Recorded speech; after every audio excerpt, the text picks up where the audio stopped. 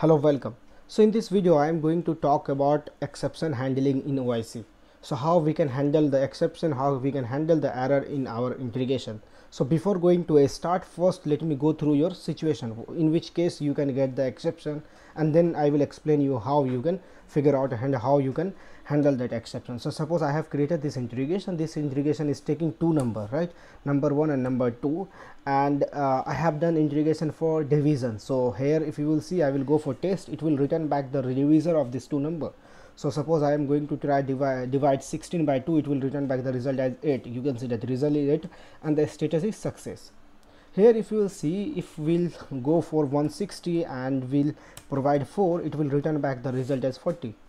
Here you can see it. So right now our integration is working fine, but when we try to divide the number with 0, it will return back the exception, it will return back the error. Here you can see that we are not getting our proper result, we are not getting the message, success message or error message. So how you can handle, how you can create your integration in such a way, if you got any exception, till then you can also return back the response message. Right now you can see that we don't have response message, we have exception, right? So what should be, like, what can be the requirement? If you will see, we face such kind of issue, we know that we can't divide any number with 0. So in which case what our requirement is that, suppose if we are got any error, right? So in response, okay, here if you will see, in response what we required is that, in response we required something like error, just like in success case we have success message. So in this case we require that message status should be error and the value should be null, because we don't have any value right now. So how you can implement such kind of logic? So let me go and edit this integration. So first, before going to implement the concept of exception handling in integration or anywhere, first you need to identify the stage, in which stage you can get the exception, in which stage you can get the error, so that you can handle the exception over there. So right now if you will see, I can easily explain you here. You can see that we created the endpoint, start rest endpoint. Using this endpoint we are taking the request, and using this mapper we are returning back the response. So here if you will see, in assign var we created two variables. First variable for var for storing the result, you can see that var result, and second variable var status for returning back the status as error or status as success. So now what we have done is that, if you will see here in second assignment, right, second assign, we calculated, we divide the number. Here you can see that in second what we have done, we divide the number, we use divide function. In previous video I have explained you how you can use divide function. So here we divide number pnum by p2 and we set the status as success, and here we have mapped this value in the mapper, right? In the mapper we map the value. But if you will see, we are getting exception while we try to divide the number. Here you can see that we map the same number, status result. Okay, so now we have to handle the exception. Okay, so here we have, so first our requirement is to figure out the point, figure out the stage where we can get the exception, where we can get the error. So here this is the point where we are getting error, because we know that while assigning the value we don't have any issue, we can easily create variables. So here we have created two variables, but while assigning, while doing the operation, we are getting exception. So what we have to do is that we have to use exception concept over exception handling concept with this endpoint. So for handling the exception we have concept of a scope. Okay, so in a scope we can in a scope we can add all the element where we can get the exception or error, and for each and every scope we have fault handler. So just like in this Java programming or in any other programming, we have try block for writing the code where we can get the exception, and we have catch block where we can handle that exception. So same as here in integration we have a scope. So what we will do, using this scope we will write the code in which we can get the exception. So here let me add this scope. So a scope division. Okay, and inside this scope we will write the logic where we can get the error. So here if you will see, okay, here this is our scope here. So you can consider this scope as try block. So in this try block, in this scope, we have to write our logic. So here this is our logic, assigning the result using the operation. So here we have to use this thing inside this scope. So here in previous video I explained you how you can reposition it. So here I will reposition this assign into this scope. So now you can see that our assignment operation comes inside this scope, right? Now I told you that for each and every programming, for handling the writing the code where we can get the error or exception, we have try block, just same as in OIC we have a scope. So we write the code in our scope, we write the logic in a scope, but we have to handle this exception.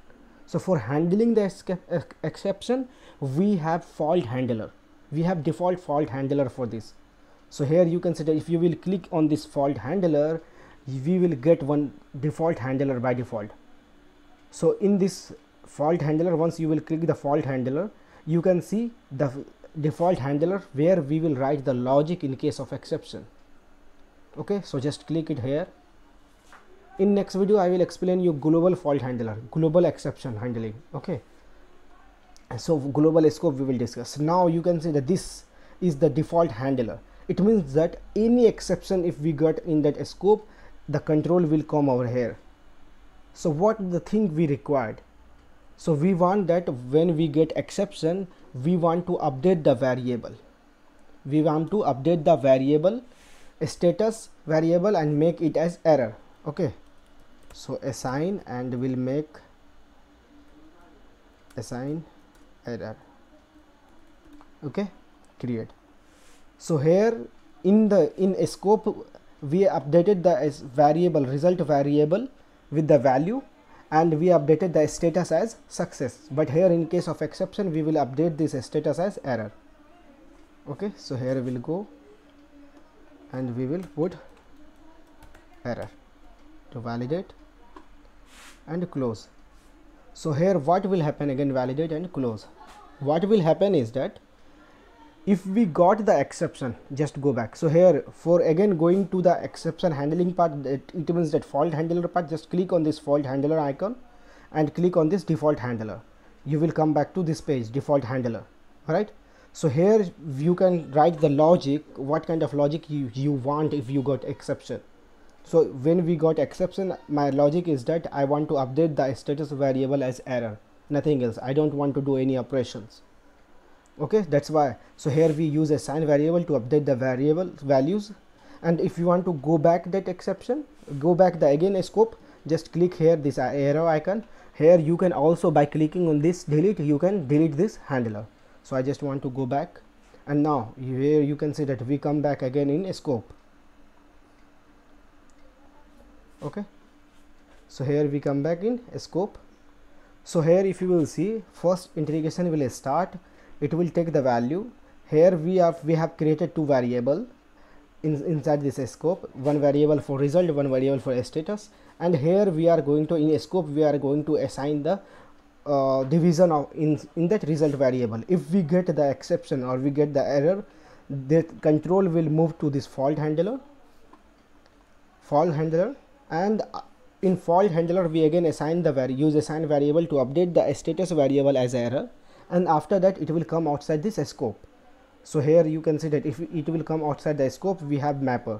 So here in mapper we already mapped the result variable and the result variable and the status variable. So right now in case of error we don't have value in that result variable, but in case of any error, if we didn't get any error, it will return the result variable will store the result value by dividing the two number. Okay, so our integration is completed. Okay, so this is our basic integration. Just go and save, close. So in this integration we have learned how we can implement the exception handling concept in OIC, how we can use the scope. Okay, so now we have to activate the integration. Just activate, and then what we have to do, we have to run this integration, and I will show in this case of when we try to divide the number with 0, we will not get exception this time, because we handle the exception and we assign the value result message as status as error. So just wait for a while. So now our integration is activated. Let's run this integration. So go for test, and here in the body we will pass the value. So here you can say that if we will pass the 60 divided by 4, it will return back the result as 40. But instead of the 4, if we will assign the 0, we will not get exception this time. Here you can see that we got error status. Here you can see that we handle the exception. Now in previously, if you will see, we got the error over here, but now this time we handle that error, we handle the exception. But if in log message, if you will go and read the log message, it's generate the exception, and that exception is handled by the fault handler, default handler. Here you can see that. Here if you will see message received by assignment, we created the two variable var result and var status, assign result in 0 and the assign status with null value. And here if you will see in the init, here message enter the scope, we created the scope inside the right control go inside the scope. Here in scope we got the error. You can see that we got the error, and we handle the error in fault handler. Here you can see that fault handler message entered fault handler of a scope, and fault handler here we what we have done here in fault handler, we use assign error. Inside that assign error we assign the var status variable with the error message, and same we return back. So this is the integration where we have learned how to use Xscope, how to handle the exception in integration. Thank you so much for watching. If you have any query, you can comment below. Thank you so much.